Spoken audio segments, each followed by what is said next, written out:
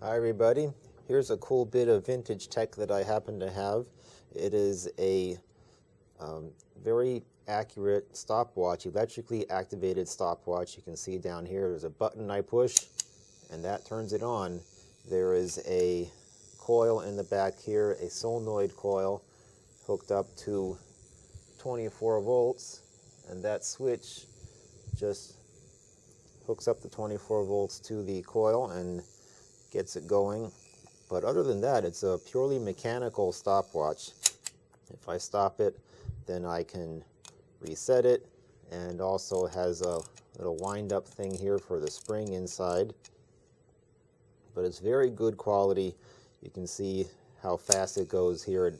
That's 1 second, 2 second, 3 second, with a precision of 1/100th of a second for any point that the needle actually stops.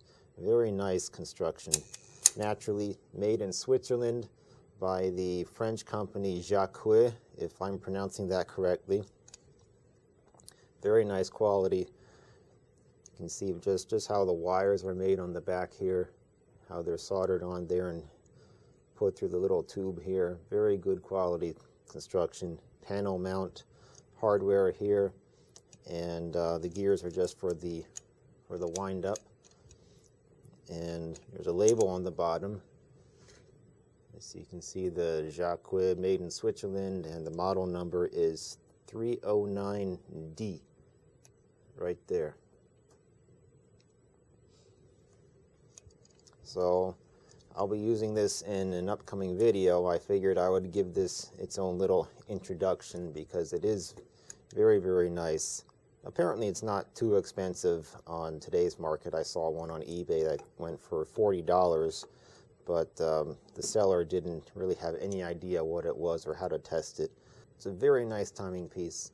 Another way to get it going is just to push the little piston on the inside the solenoid. Just press it down and I can mechanically get it started.